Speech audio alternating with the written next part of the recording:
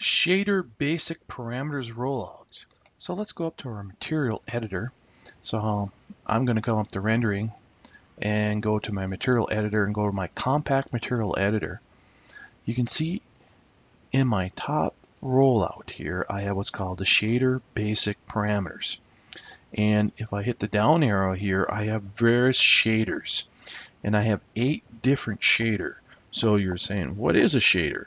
A shader is how the light effects happen. So it actually calculates the effects of the lights. And we have 4 basic settings we can check here.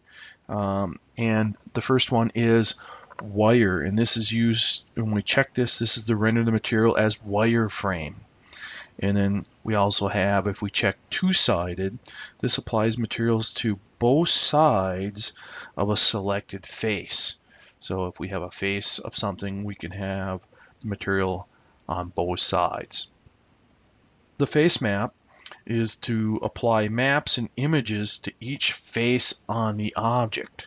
So this is if we're putting images or a map on each face of the object. And faceted is used in a rendering. We're going to show it the different facets or the little sections of the object, the faceted sections of the object. Each little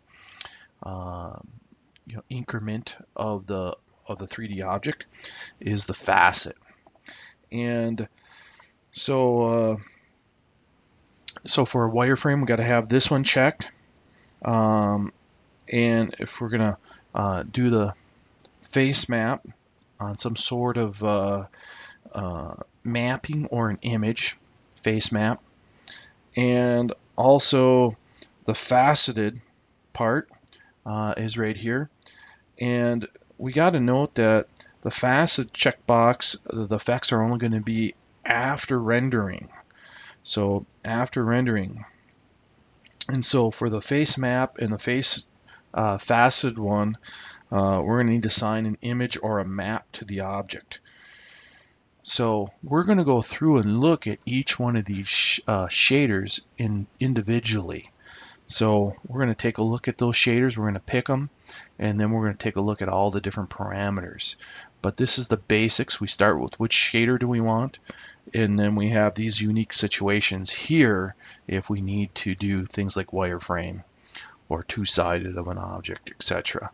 So this is our shaded basic parameters, and I can also get that if I come over here to my main toolbar, go to my material editor, again, shader basic parameters.